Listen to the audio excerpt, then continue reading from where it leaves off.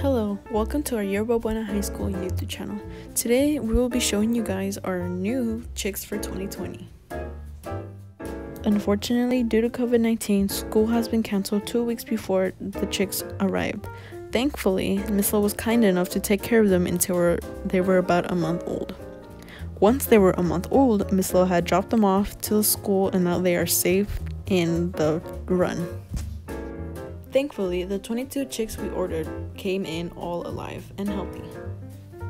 As of today, they are still alive and very healthy and none of them have gotten sick. To keep that, we have been going to school every day to check if they have been eating and drinking. We are now checking up on the chicks every day to make sure they don't get an illness that one of our chicks got last year. We are also going every day to pick them one by one to socialize them so they don't turn out like our chickens from 2 years ago, which were very frantic and scared. Our chickens last year were socialized way more than the ones 2 years previous, and the chickens last year were pretty nice.